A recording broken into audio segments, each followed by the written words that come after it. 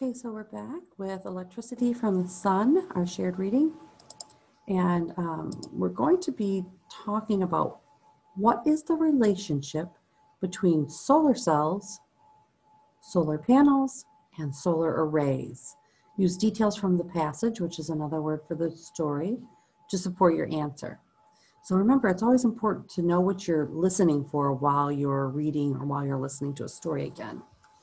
And then the next thing we're going to be listening for is, what are 3 benefits of using solar energy? Use details from the passage to support your answer, okay?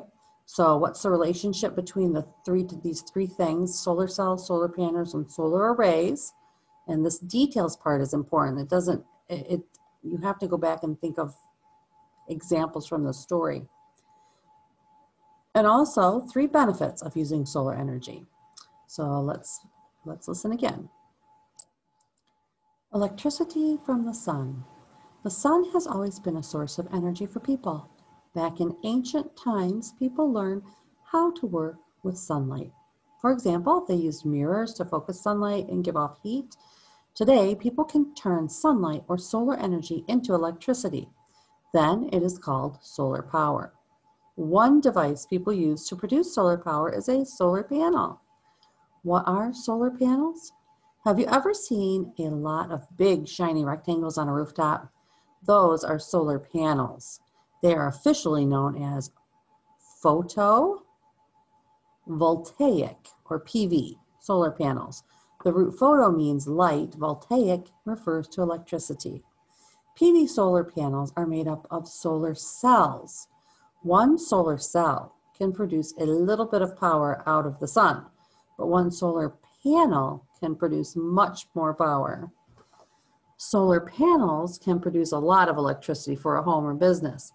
They might even produce all the electric power a family needs. That can help save people money. What happens when you put many solar panels together? They form what is called a solar array. Solar power plants put together many solar arrays. They can make electricity for thousands of homes. So I think I'm going to pause here, and I know this is the answer to one. I think I'll pause and then head over that way, and then we'll come back and finish reading the rest. So that was still fresh in my brain. I knew I had just read about the answer, and I formed kind of a thought in my head. So it says, what is the relationship between solar cells, solar panels, and solar arrays? Use details from the passage to support your answer. Well, a solar cell is small and can create a little bit of power. A solar panel is made up of many solar cells. A solar panel can make more power than a solar cell.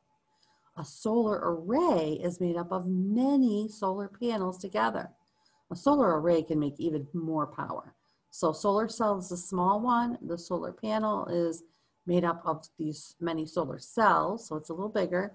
And then the solar array is made up of many solar panels, which are also made up of lots of solar cells.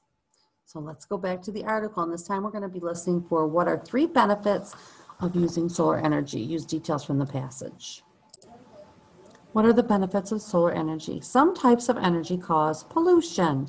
Other types of energy rely on chemicals that can be dangerous if they leak into the air or water. Solar energy is natural. It does not pollute the air. Solar energy is also reliable. Solar panels continue to work even on cloudy days. They just don't take in as much energy. Electricity from solar energy is also stored.